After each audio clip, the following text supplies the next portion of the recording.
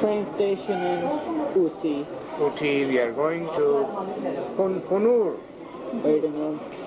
which is very hilly and very scenic drive by the train. Lovely people. The train crawls up the mountain slowly and slowly. Wow, do you have to say something, Maruk? Maruk, commentate, Maruk. Say something, Maruk. Say something. You don't want me to Coming back by the bus is not going to be a breeze. No. How do you like this first class seats? I think it will be longer on a bus. Pretty lovely. lovely. Look at these first class seats. Good cushion.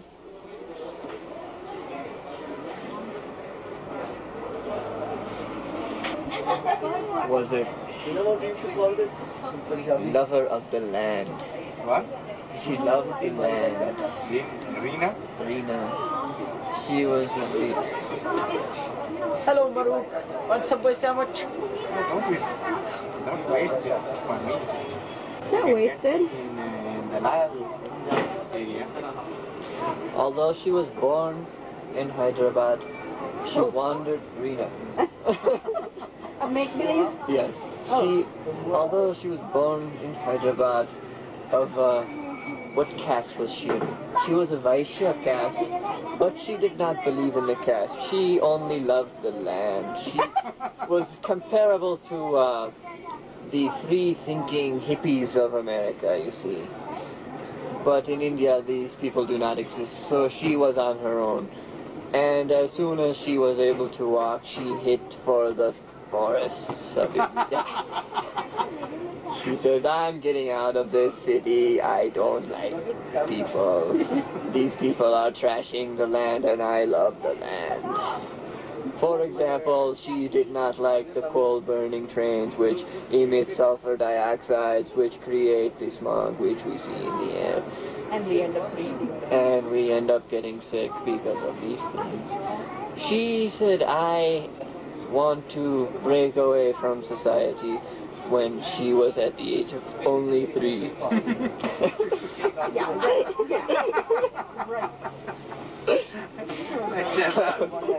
Shut up. So, at the age of 3, she headed from Andhra Pradesh territory, which Hyderabad is the capital city of, into the mountains of Nilgiri Hills, and looking for monkeys and elephants. She says, the monkeys and elephants have been living for millions of years without trashing the land. They live with the land.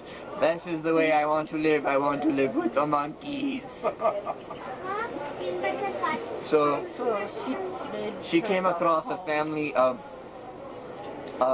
baboons, and she knew they were baboons because of the pink ass that they have.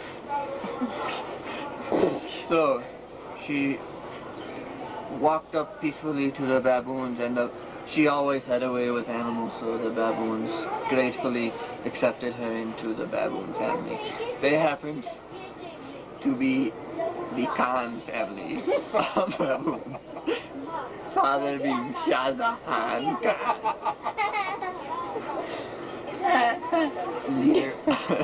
Leader of the whole monkey tribe. Mughal monkeys is what they call themselves.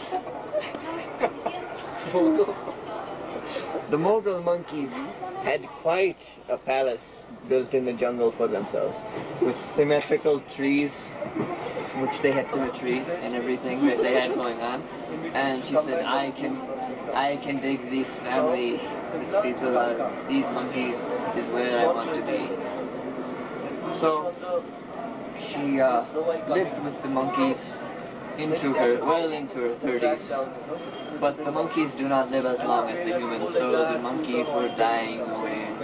She had to find a new family. And she quickly took off, heading north into the Himalayas, this time saying, I want to live with the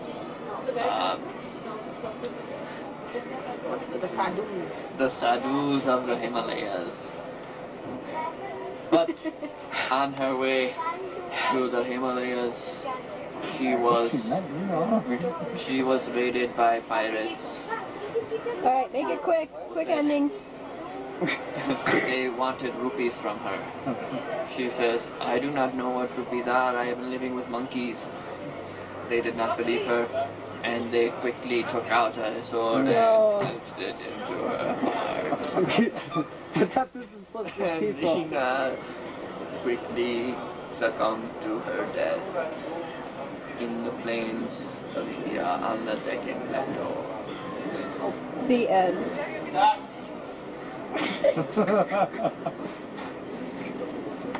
That's all. Another Over story. and out.